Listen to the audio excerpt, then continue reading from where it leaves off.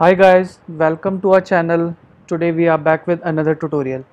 In this tutorial we'll tell you how to implement Flutter multiple themes, which is dark theme and light theme. As you know, these days the developers are developing the apps with both the themes options available, because user can select dark theme in their OS or light theme. So we have to handle both the themes to make our application looks good. So let's start the video, and before starting the video please subscribe to my channel and press the bell icon. Let's start the tutorial. So we'll have to implement the provider first. To add the provider, please go to YML file and add this line, which is the provider. As you know, provider is a state management library, so we will use it to implement the dark theme and light theme immediately.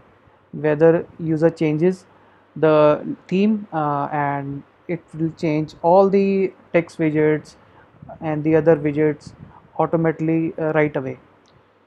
So our first step is to add the provider here, and then we'll create a new class which is the theme state class, which will extend change notifier. In this we have methods to change the theme and to set the theme. This is the method to set the theme, and this is to get the current theme. So now we'll move to the main section, like main dart. In this we have our home screen, which is our first screen, you can say our initial screen. And in this screen we have the build method, and in this we have material app. So this is our you can say the base screen, base activity if you related to Android. So this is our base screen, and in this we have this method theme. So it actually it gets the theme selected by the user, whether it's dark or light. If it's dark, then we set the dark theme here like this. This is our dark theme values, and this is our light theme values.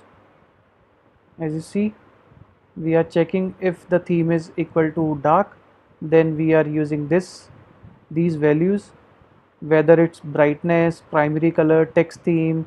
We have headline 1, headline 2, body text 2. Same goes with the light theme, the brightness, the primary color, and the text themes. So we can extend more themes like here.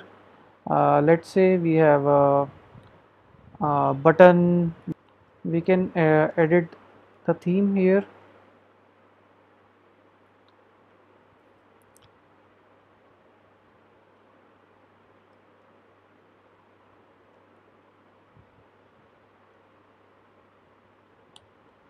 And same goes with the other values we can set here. If you can see, body text, caption, headline 1, 3, 4, 5, 6, overline, subtitle 1, subtitle 2.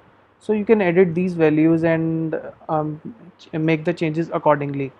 Same goes with the light theme also. So now we should run the app, and as you can see, we have run the application, and by default the theme is light, and we have a switch here to change the theme. You can see the text here and the subtext here.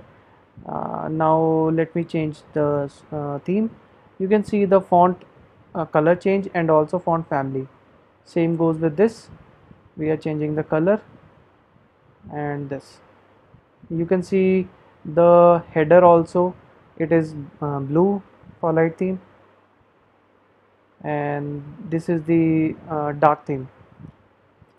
The color is dark for the theme and the text color. So this is how we handle the text styles and other things here. So this is it. It's very simple. You don't have to make a lot of changes. You just have to implement this theme in your material app and make the changes according to the requirement, according to your requirement. Right away we have these values. You can edit these values and we have this project on the GitHub. You can download this project and copy the classes and make the changes according in your project. So let me know if you find any problem or any issue, or if you want any another lesson. Please let me know in the comment section. We'll back with another tutorial. So take care guys, see you soon, and don't forget to subscribe my channel. Thank you.